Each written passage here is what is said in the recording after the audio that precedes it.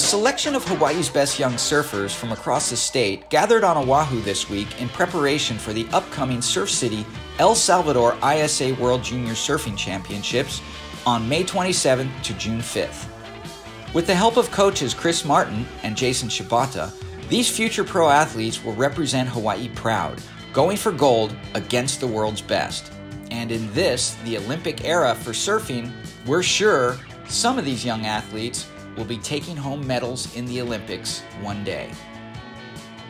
Team's looking great. Really happy to see everybody bonding together, getting along. That's one of the really important aspects of traveling together as a unit. Really excited for them to go and experience what it's like to go represent Hawaii on the world stage as a country. Looking good for gold.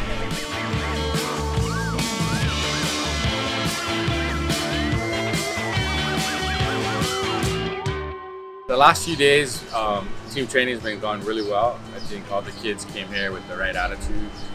We've been able to dial in not only equipment, but even touch up on their talents and really emphasize, some areas of improvement that can achieve gold medal.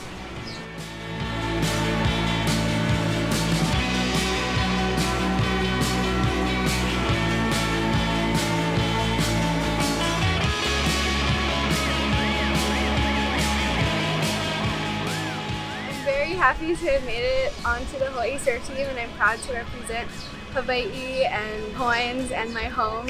And this is where the sport of surfing was born, so I'm really excited to go to El Salvador and see how the Hawaii surf team shows what we've been working on. I was so stoked, I was hanging out in the North Shore and I heard about the team and I was just super excited to hang out with all these kids. It looks like it's going to be the sickest trip ever.